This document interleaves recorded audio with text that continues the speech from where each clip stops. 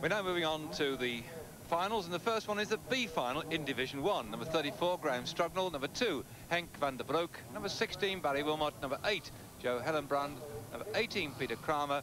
Number 12, Joe Koppenjan. Number 20, Johan Stenberger. And number 24, Dick Bloemendaal. So we've got a fair number of the Dutch in this particular final now.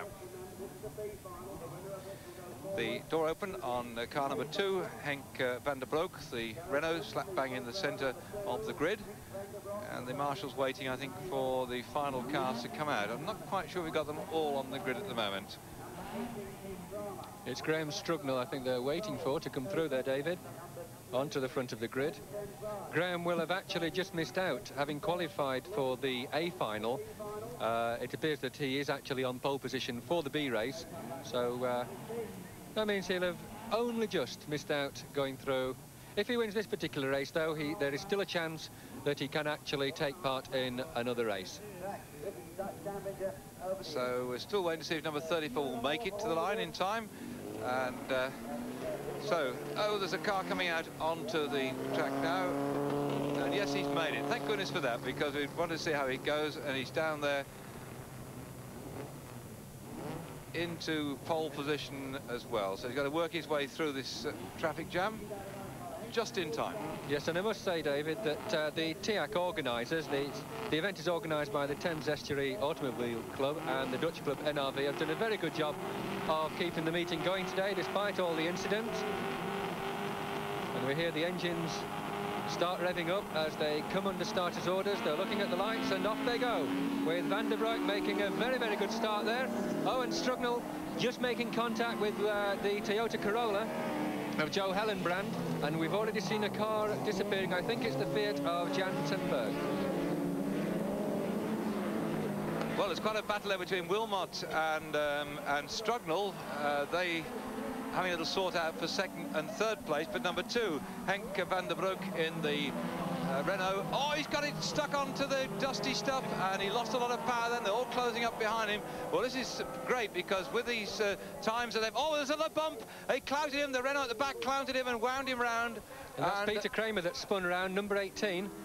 Look at those tyre marks on the track. I think he'll be able to keep going again if he can get the car round.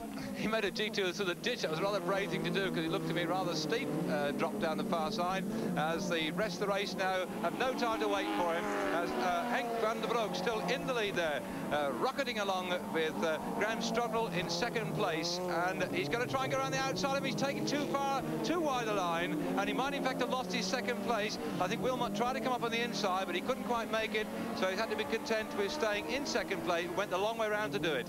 Well, Wilmot has his own hands full, keeping the red Toyota Corolla of Hellenbrand behind him. But Strugnell again going a little bit wide. Wilmot closes as the leader, Van der Broek, pulls away. And up the hill, it's Barry Wilmot level. No, has to fall back again. I don't think that Graham Strugnell is going to let him get by. He moves out, he's up onto the grass, and he'll lose a lot of time there. Very cheeky move there as Joe Hellenbrand sees an opportunity, but Barry Wilmot moves over, not going to let him through. Seems to be a lot of needle now between these drivers, even between the British drivers themselves. I think that they all want to get in there. Certainly, there's a lot rests on the winner of this race, because he's the one that goes through into the A final. And I think the number 8 there, the red car, Joe Hellenbrand in the Corolla, he has got quite a fast motor car. He just can't get past these 2 cars in front of him. He keeps looking for a way through. He goes out, comes back, goes in. I think given a good clear run, he could go quite quickly. He's going to try and come up on the outside, but there's nowhere for him to go. There really is a close quarter stuff. This is just no room for anybody to get through. Yes, and Van der Broek actually is someone who has raced quite regularly there with Graham Strugnell. Here we see Barry Wilmot still holding off Joe Hellenbrand, and pulls out a bit of a gap as we go down the hill. But now Strugnell is all over. Yes, oh, he's going to be squeezed out, I think, by the Renault there. No, the 2 cars, yes, they're touching there, and the Renault has spun. Strugnell is also off. And Strugnell's gone, and Wilmot's gone, and number 8 has gone straight through. 8's gone clear, and a shortcut by Strugnell. He went through the grass actually there, and 8 got through in time.